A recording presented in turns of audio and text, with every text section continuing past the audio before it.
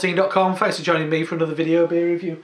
This time we've got a bottle of beer from Omnipollo and Buxton.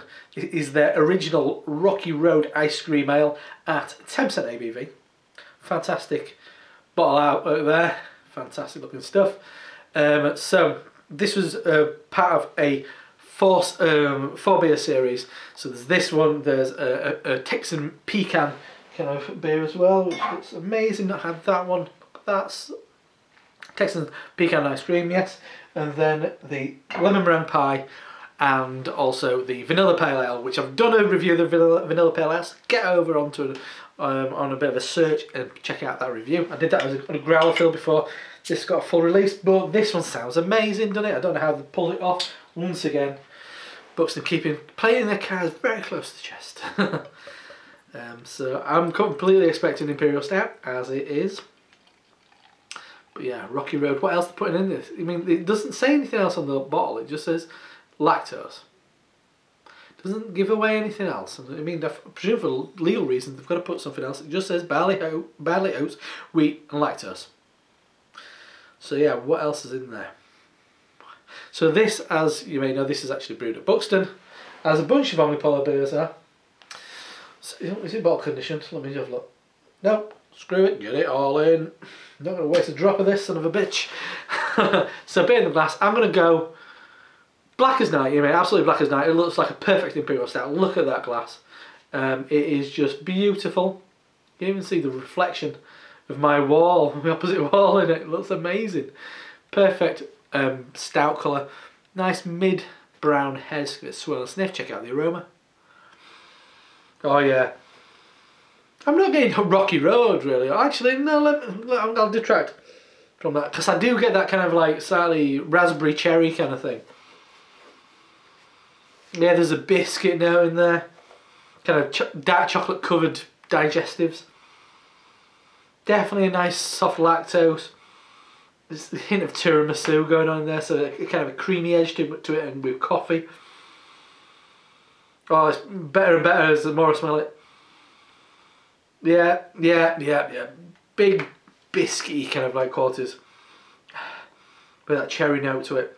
Marshmallow, might be a bit of a stretch. I'm going to go more ice, but definitely ice cream. But yeah, love it, love it, love it. Smells amazing. Let's dive in. Cheers.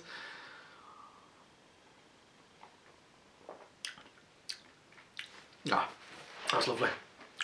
Yeah, definitely got getting a not the biggest body. I mean, considering Yellow Belly this year, I didn't think I had a hell of a lot of body.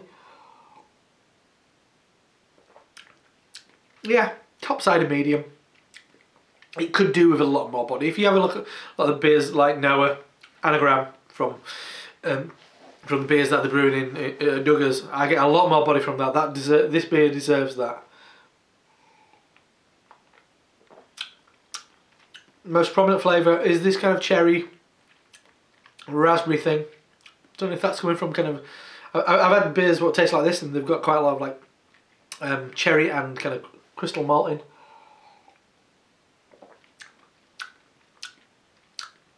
And a little bit of biscuit, a little bit of vanilla, bit of that biscuit on the kind of like back end, a little bit of chocolate.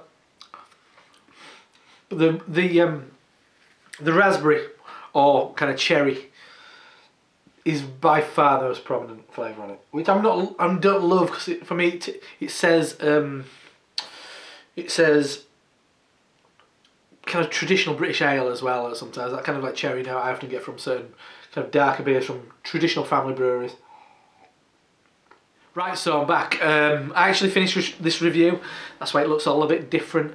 I just continued drinking on this beer, from Buxton and Omnipollo, and I thought it was being a bit unfair. I mean, I thought we were just going to get that cherry note, and that really kind of like struck a bit of a sour chord with me, because like, that really takes me back to a number of beers that I've been really disappointed with, because that just took over.